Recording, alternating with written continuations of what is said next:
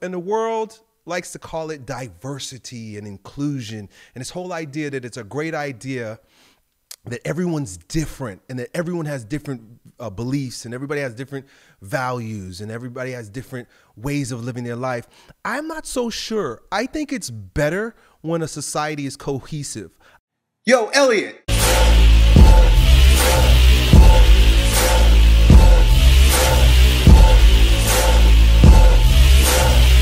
Yo, Elliott, in the case where I'm talking with a woman and getting to know her and vetting her as a potential partner, if the topic of premarital sex comes up in any way, being that mainly because of your mentorship in my faith, I have completely converted to the church's view on it and believe it is a sacred act for a husband and a wife only, how do I convey this unpopular and traditional view on this topic to a woman while coming off wise and masculine and effectively making her reflect inward on why the traditional role is the true way to achieve lifelong happiness, love, and intimacy with your wife?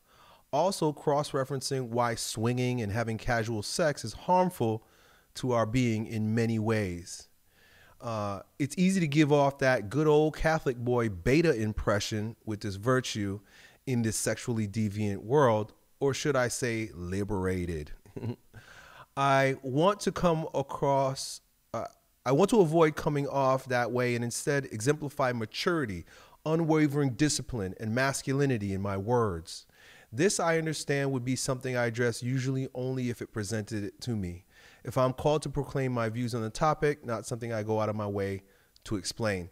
So, man, the very first thing I got to do is address this. It's tough because we live in a world where there's such divergent virtues, and the world likes to call it diversity and inclusion. And this whole idea that it's a great idea that everyone's different and that everyone has different beliefs and everybody has different values and everybody has different ways of living their life. I'm not so sure. I think it's better when a society is cohesive. I don't think that, they like to say that diversity is our strength. I don't think so. I don't think diversity is our strength. I think uniformity is our strength. I think cohesion is our strength.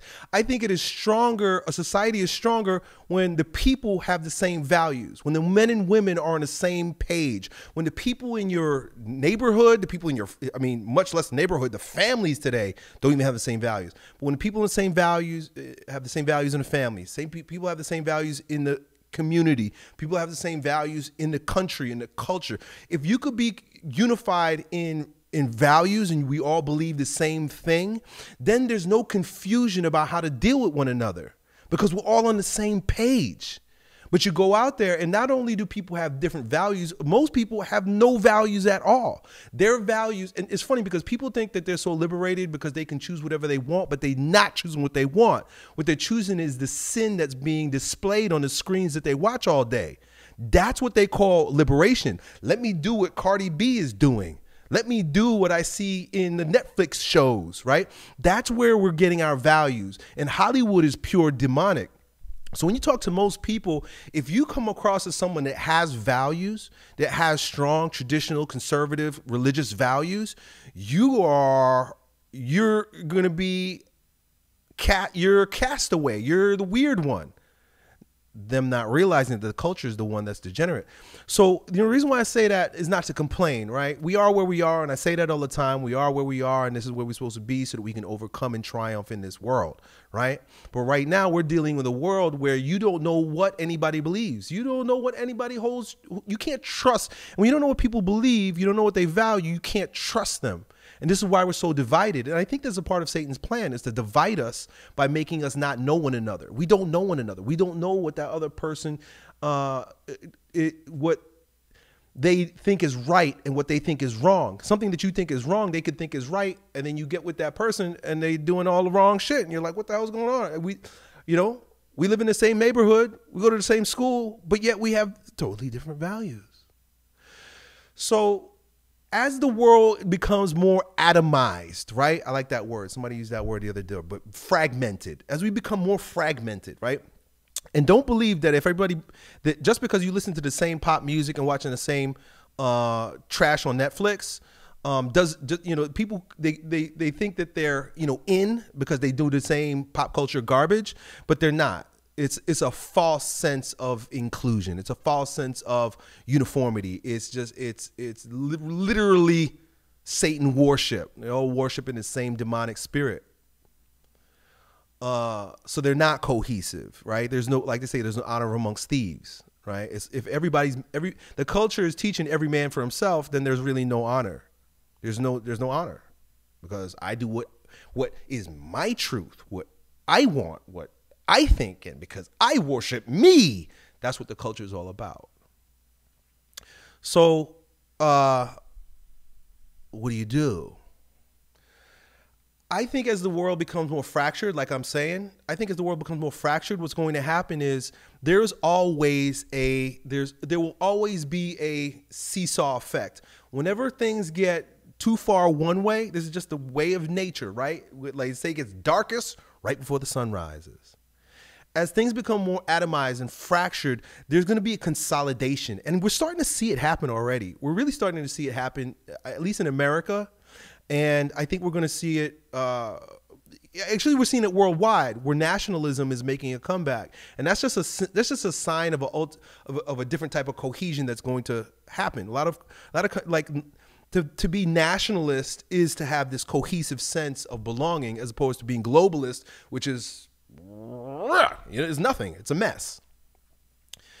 As this consolidation starts to happen, you're going to find more concentrated groups of people with the same values, and they're going to build what you would call intentional communities.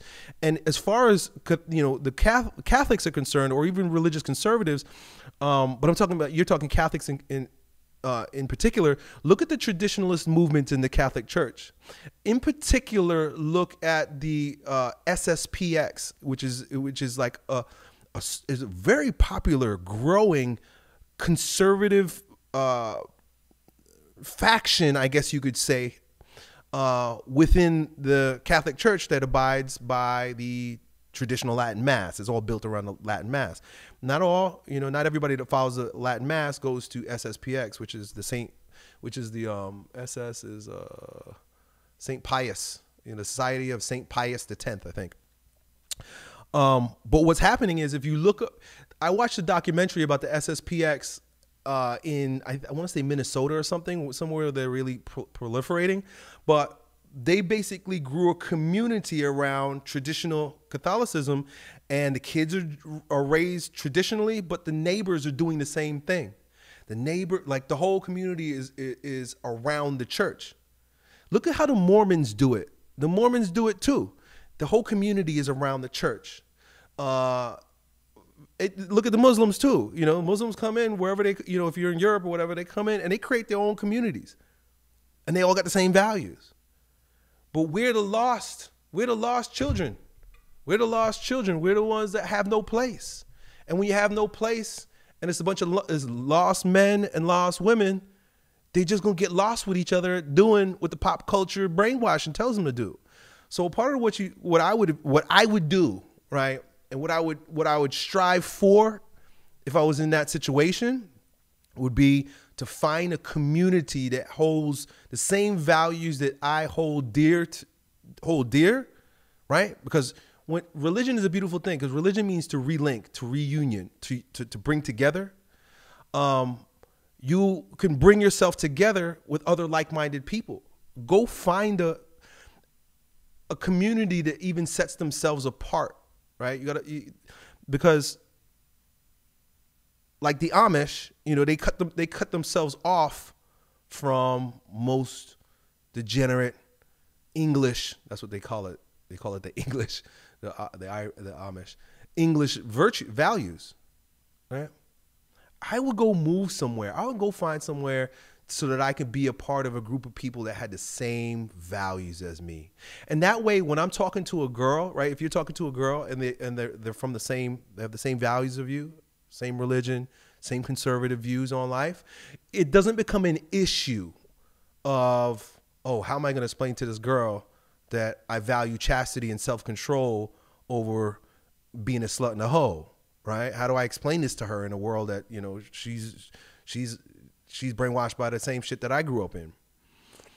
So it'd be much easier if you could be in a situation where you know that the women that you're talking to, they value chastity, and they won't look at you weird. Like you said, you don't want to be a good old Catholic boy beta. I don't blame you too. And let me tell you, I'm just brainstorming here with you. This sounds like a tough situation to be in for young men these days. I spit out these values and stuff, but I'm not in the same battlefield as you guys. So I'm just giving you ideas, but you guys got to fight this battle. This is a battle that you're fighting.